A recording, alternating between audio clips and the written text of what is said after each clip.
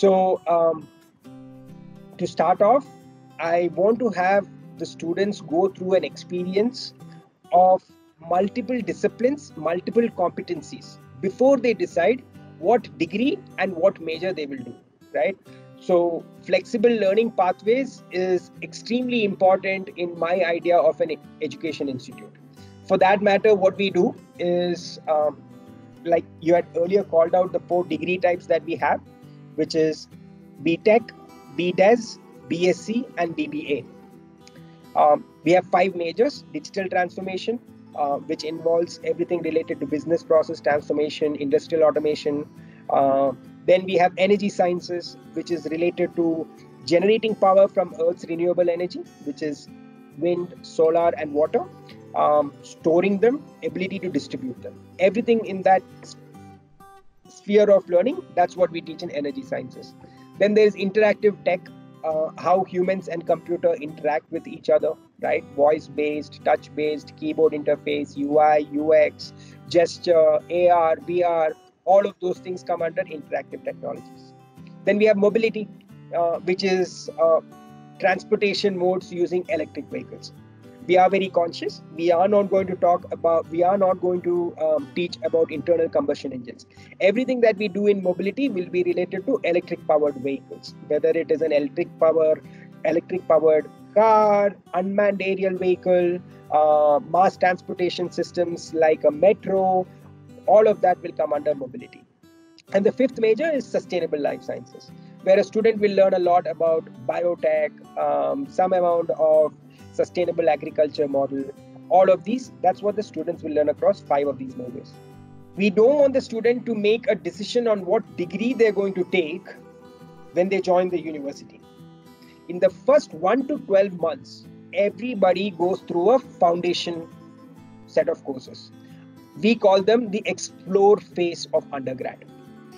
Here is where we are bringing students from various backgrounds. Students who have done physics, chemistry, maths, students who have not done physics, chemistry, maths in their 11th and 12th, students who focused on commerce or arts. Irrespective of what they focused on in 11th and 12th, everybody goes through a basic set of foundation courses in year 1.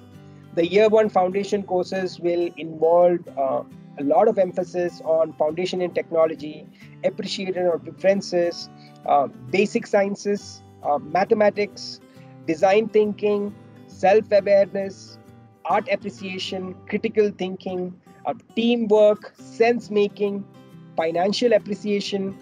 All of these things are what we call the foundation layers of an undergrad program. We get everybody to go through all of these. And in addition, there are 5 majors that we have. We get students to go through real life project in each of the 5 majors. In year 1, we put every student through a 3-week project, actual real life implementation project in each of these majors. After that, we give the students 6 to 8 months to discover. Now, what happens in discover phase is the student picks a multitude of courses from the wide array of courses that we provide.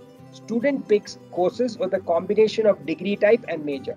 When I say degree type and major, I'm saying a student can pick up a course that is primarily aligned to BDes in digital transformation, or a BSc in energy sciences, or a BTech in interactive technology. So the permutation combinations are all, you can get a major in any one of the 4 degrees. So student gets to pick different sets of projects across this combination in the discover phase, which is month 13 to 21.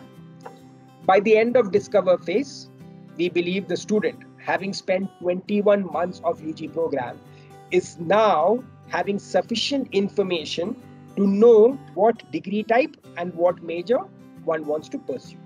That's when our next 2 phases kick in, which is deep dive and experience, where they go through the multitude of projects in the degree type and major they have selected, and in the final year they do multitude of capstone projects. More importantly, from year 2, 3 months of the calendar is set aside for industry projects as internships.